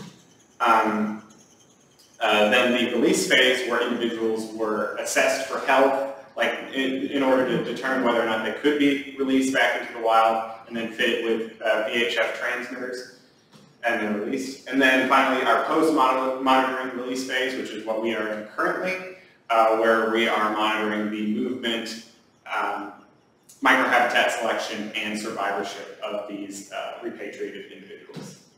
So this initial pre-release phase, we cooperated with the Tangle Bank Conservancy, and we sent blood samples to them for genetic analysis, and we found that we were able to determine the river basin of origin for each of the individuals, which was represented by 3 different river basins throughout East Texas, namely the Neches, Cypress, and Sabine river drainages. And then we went out to these drainages and sampled alligator snapper turtle populations as well as the habitat in those areas to get a better understanding of what the demographics look like in those areas that we were going to be releasing them in and what kind of habitat was available for them. During our release phase, prior to release, each individual was assessed by a veterinarian, just had a general health assessment to determine yes, we can or no, we cannot repatriate this particular individual. And we also recorded some morphometric and demographic information on these individuals to kind of understand, once we have them out in the wild, if we're seeing certain trends, would those trends be described or be affected by any of that demographic information. We then fitted each of the individuals that were going to be repatriated with a VHF transmitter on the marginal skew, on the back marginal skew, using bolts and epoxy. And then of those 30 initial turtles, 23 were found to be suitable for repatriation. And so they were taken to one of the Angelina Neches Dam WMA, Couch Mountain Ranch, and the North Toledo Bend WMA.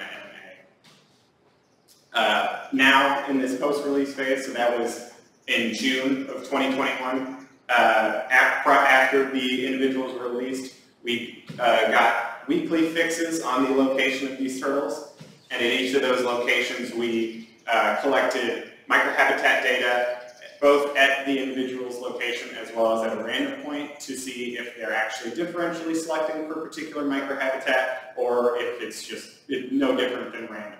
They're taking whatever's available. And the microhabitat data we were collecting included, water data, water depth, temperature, that sort of thing, as well as, different types of cover, stuff like that. So here is some of the sort of just basic results from our movement that we've seen so far. Here on the x-axis, you can see the week-to-week fixes that we're getting on these individuals. And then on the y-axis, you can see average movement in meters. And you can see initially, post-release, we have this period of high movement where they're moving around quite a bit, that calms down a little bit and reduces in the fall. And then in winter, we don't see very much movement at all. We didn't really see anything kind of moving around, but come the spring again, we see another uptick in movement. So that initial uptick in movement may have been partially due to the post-release sort of trying to figure out this novel habitat, but we do see it again come the spring, likely due to individuals looking for mates and other breeding behaviors, stuff like that. And you can see on that left-hand side there that it was at 2 of our sites, but our third site, the Couch Mountain Ranch site, we don't really see that uptick in movement, and I'll talk about that a bit more later. But part of that sort of spring uptick in movement, again, we can see with this turtle here, that was the prior location for the individual was down here below the confluence of the Angelina and the Neches, and it was the next time we got a lock on the individual was over 22 miles up the Neches River, and it had been, we found out where it was because it had been caught on a trot line by a fisherman, and fortunately the fisherman called us. They didn't, kill the individual or anything like that, and so we were able to go get that. So they're moving quite a bit even now. So here is the results from our microhabitat data, and this is a multivariate analysis, or a graph of some multivariate analysis. And really the main takeaway here is that those, and it's taking all of our microhabitat data together, so the variation of all of that. And you can see here that the points of the individual turtles are separate from those random points, indicating that they are more likely than not differentially selecting for particular habitat. And in particular, they're avoiding the deeper waters. So this is specifically on our Angelina Neches site. They're avoiding deeper waters and going more towards this, what we were kind of calling the sweet spot in depth of about 1 to 2 meters in depth, and looking for areas with a lot of woody cover in the bottom left-hand side along the river edge with undercuts. And then on the upper left-hand side, are the individuals that are selecting more for those oxbow lakes and little wetlands and stuff like that are along the river that have a lower flow rate or no flow rate, but an increase of vegetation, herbaceous vegetation specifically.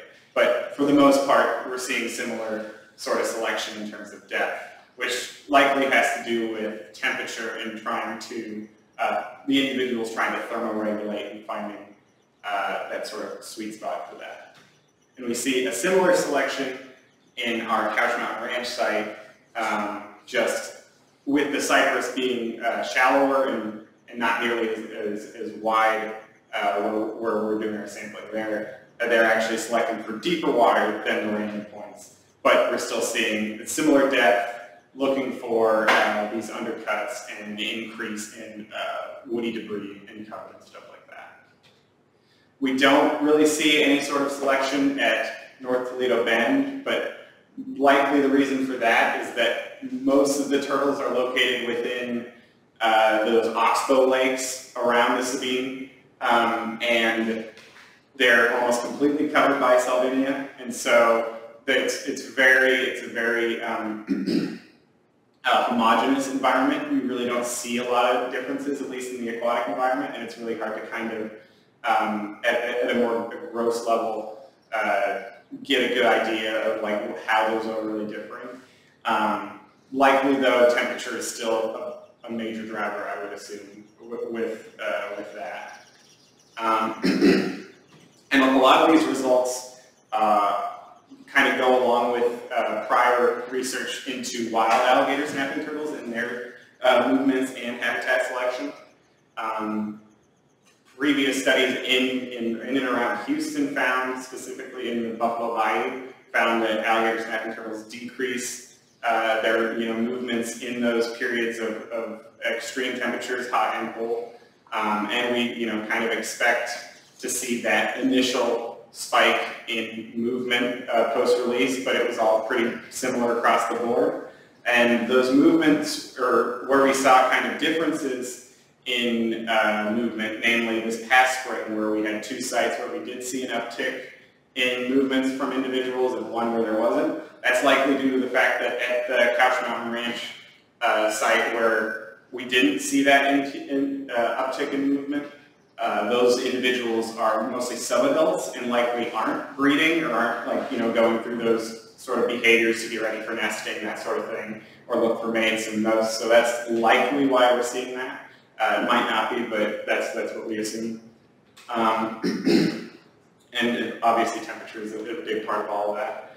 And then we want to look at survivorship of these individuals and see if this is feasible, and they are we're not seeing a mass die out, and it's normal to what we see in survivorship curves for wild alligator snapping turtles. And our results indicate that this could potentially be a good conservation tool, when you do have individuals that have been taken out of their native drainages and stuff like that, because with a removal of even 2% of the females in a alligator snapping turtle population can be detrimental to the population at large. So, and the majority of the individuals that we repatriated were females. So, and a lot of times it seems like they're the ones that are being captured. And so that could potentially be a boon for, kind of shoring up native wild populations. And in the future, I say in the future, we're doing this now, we're working on this right now, but we are also at the Angelina Nietzsche Dam, WMA, we are going to be capturing wild alligator snapping turtles, 5 males and 5 females, and then another 2 females that we'll be putting GPS tags on as opposed to VHF tags. And with the GPS tags, we're really just looking at can we do that effectively? If are they not, even though they're going into this deep water, can we still kind of get, and don't really surface all that often, can we still get somewhat accurate and reliable information on their locations? Because what we are doing right now, what Sophie and I are doing right now, is very labor intensive, going out and getting locations, once, twice a week at each site. And so if we can do it with GPS tags, I mean, we'd be out of a job, but otherwise it'd be a net positive. So hopefully if someone wants to, we can find funding for more GPS tags if it's successful. But the big deal with capturing or getting those wild turtles is to have a comparison at the same site and see, maybe we're seeing similar movements to other studies in other states or in other time periods, but within similar, temporal and locational scale, are we seeing, similar trends with the wild and repatriated individuals? And so that's what we're kind of working on right now. And with that, there are a lot of different people, organizations, and funding sources that I want to thank, and they're all right here. And there's been a lot of people helping out with all this.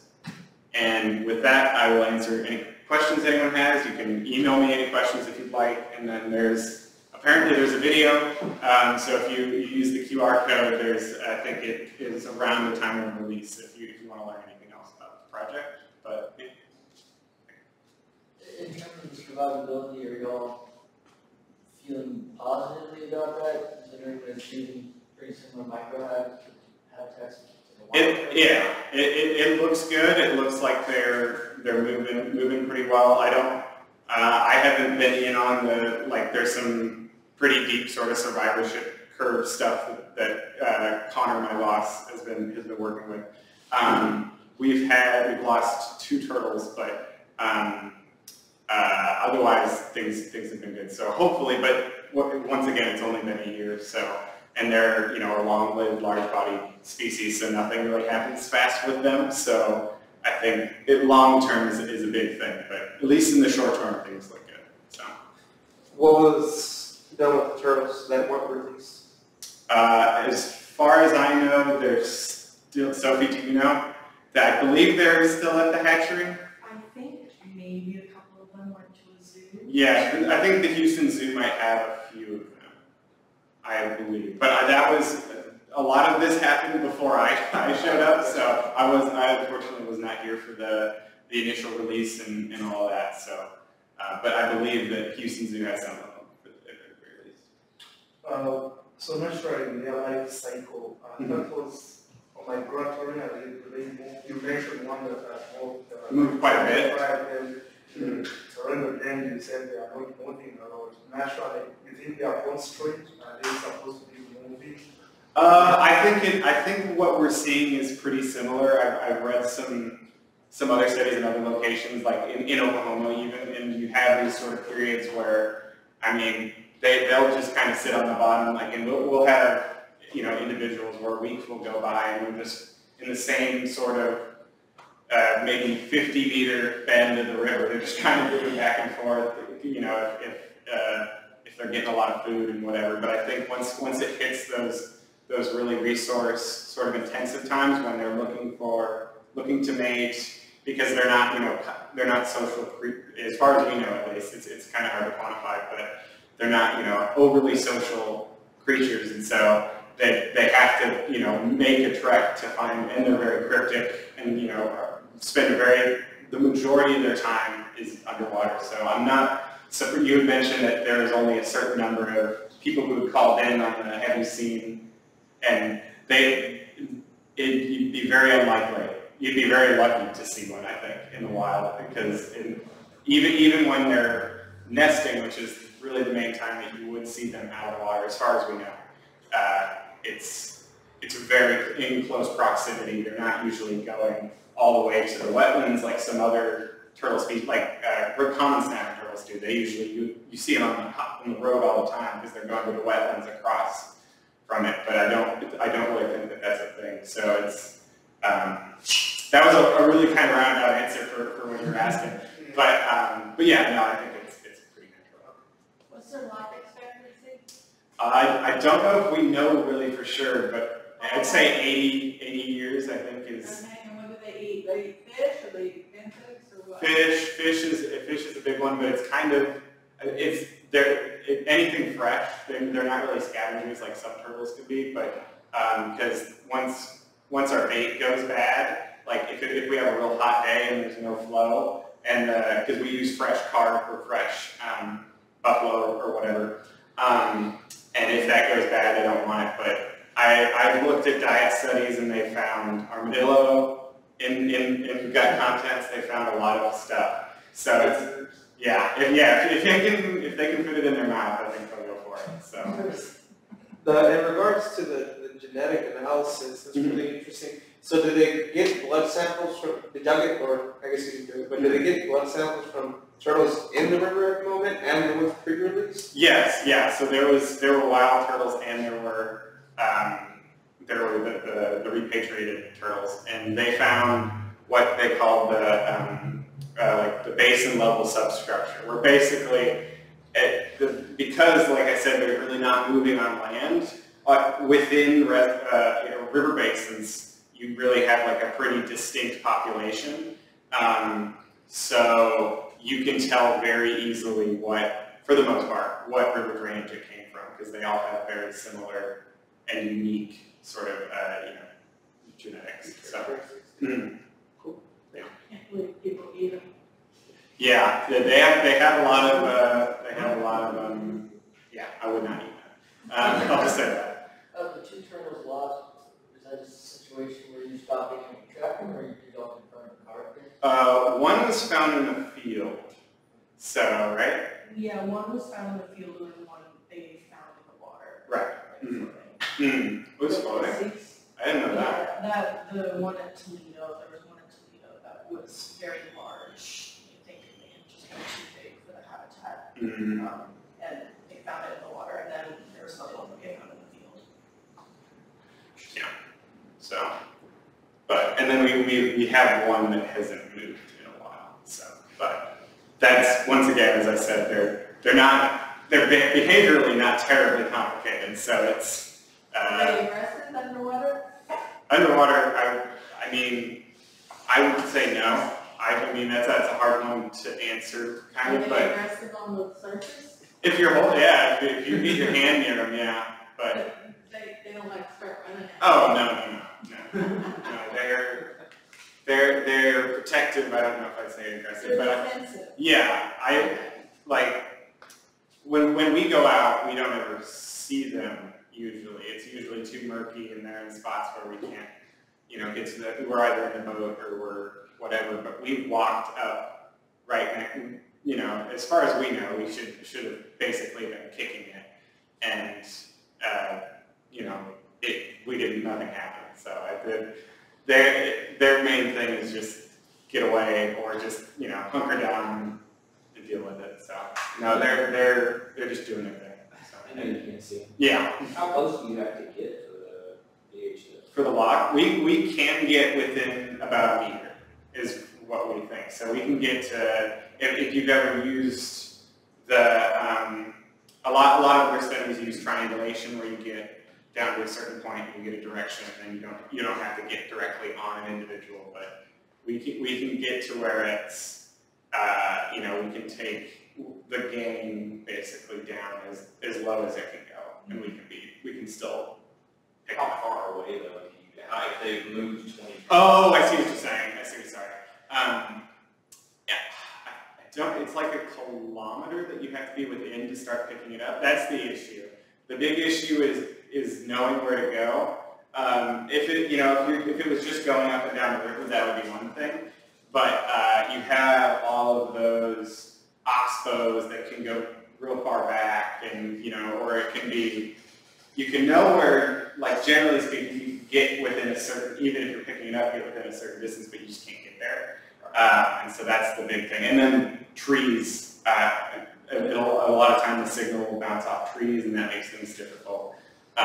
Or if it's in a neighboring creek or something, but it's flowing alongside, you could be getting it, and you could be getting real close. But we would, that one, the one that was 22 miles out, if it hadn't gotten caught on that trout, we wouldn't have known. Because there's, a certain point where it's, is it worth going that far up the river to look for one turtle, that sort of thing. So, Are drones in your future? for us, I don't believe so.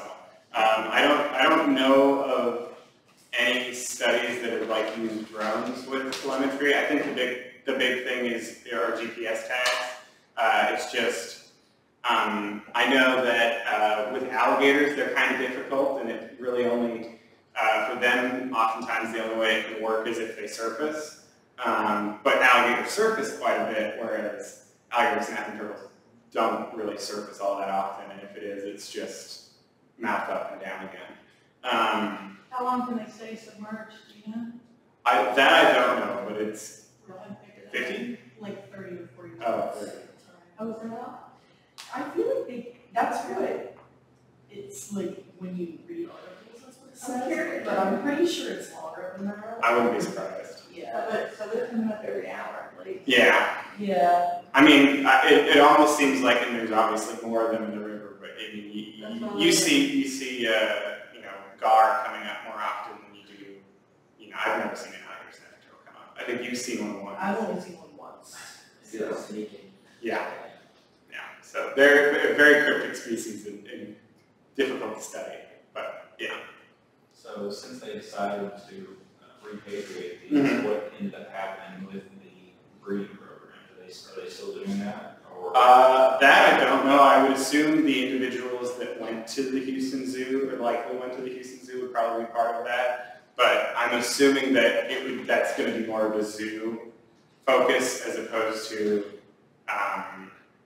I think the Fish and Wildlife will probably be tangentially, and Texas Parks and Wildlife will be tangentially working with that, but I think that'll probably go more towards that sort of zoo sector. Yeah. But I know that Texas Parks and Wildlife are doing a lot with alligator snapping turtles right now, so I wouldn't be surprised if that's a big focus, for sure. Kind of touched on what I was going to ask. So this is probably a little bit of a dumb question. I don't have any context. So the captive breeding programs, were those originally for releasing releasing alligator stuff? So what's, I guess, what are there like problems with using that approach versus repatriating? Yeah, I mean, well, I think repatriating. That sounds like more noble to me. Yeah, I mean, the thing with repatriation is you have to have a scenario like this where you have a bust or something like that, which is more of a blue moon scenario than a feasible sort of thing you can do. The issue with captive breeding programs is oftentimes you want to head start because you can't just take an individual that has lived its entire life in captivity and just release it, because they're just not prepared for that. And there have been a lot of issues with that in Texas in particular. With I mean, it's a much smaller and less complex organism, but Texas horned lizards, that was a big thing with, I know Dallas Zoo is a big part of it, San Antonio Zoo, that sort of thing. They were taking captive bred individuals, releasing them, and from what they could see, they just went around in circles until they starved to death. So there has to, and that's when they started head starting individuals and creating exclosures and and stuff like that, and that's been more effective. But that's really the big thing, is kind of trying to figure out what's that sort of sweet spot for this. And so yeah, I'd say captive breeding programs are important, but I'd say they're a last resort thing, in my opinion. I don't want to speak for any agency or anything like that, but I think generally speaking, they're usually cheaper in other sort of means. And I think with this scenario, if you have individuals that can be repatriated, I think it's a good thing to have this information in case this, with the amount of poaching that goes on along the border. That's interesting. I was asking because I come more from like the fish side, and obviously like captive breeding for like salmon and stuff. Oh yeah, so it's very good. Yeah, it's just Well, you also can just dump the fish in. Yeah. No, unfortunately, they have the gall to be a bit more complex and not handle it as well. But fortunately, things have been going well. I guess it's like a fish with individuals. Yeah. Anything else? All right. Cool. Thank you all so much for letting me talk. Thank you. What was that beep you were doing?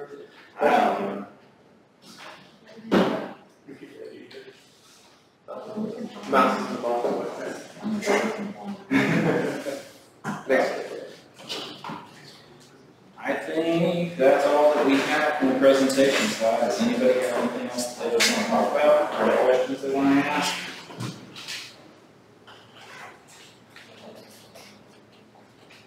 Anyone online?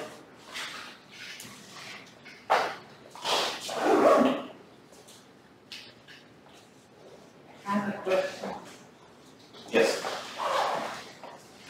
This has to do with lure nets. Okay. Does it have a form of dams to block intrusion from rising saltwater? The saltwater barrier down near Beaumont was built in I want to say around 2009-ish. Oh, really? I may be misremembering. It's fairly recent. I may be misremembering. How high exactly. is it, do you know? No, I don't know. It's like how far up the river? Like how far up the river? It's basically it's at the confluence with it. So like where the Nexus comes in, now that your Pine Island Bayou comes in, but it's basically just downstream of that. Okay. How high can the water get before? It's adjustable, I believe. Yeah, so they have it's a gate that kind of goes Okay.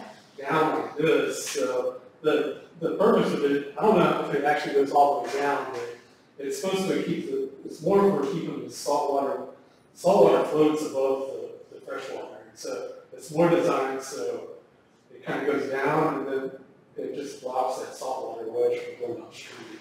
So it's not necessarily blocking all the entire water.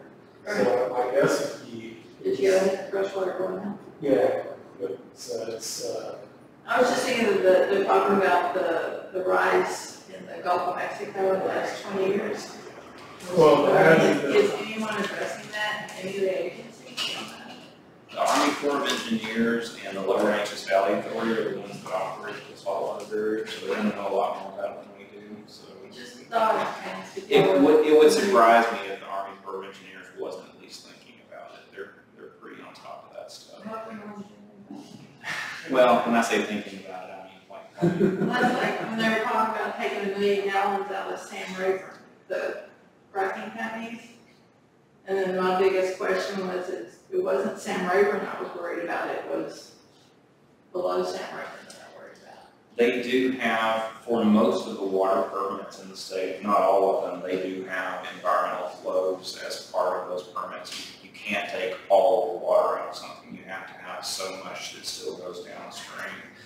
The saltwater barrier actually has allowed them to keep more water in Sam Rayburn, because in the past they've had to release water from Sam Rayburn just to push that salt intrusion back. So when the flows would get too low downstream, they would have to release water from Sam Rayburn in order to push that salt back out. And so the saltwater barrier has allowed them to keep more of that water in the reservoir. I know in the drought of 2011, big drought that we had in 2011, the lake manager of Sam Rayburn at the time told me that they came very close to reaching a record low in Sam Rayburn. And he said they easily would have reached that record low if the saltwater barrier wasn't there, if it was keeping them from having to release as much water from Sam Rayburn. So, We don't want to be like me. yeah. Luckily, we're in the wettest part of the state, so that helps a little bit. I know the western part of Texas struggles with that a lot more.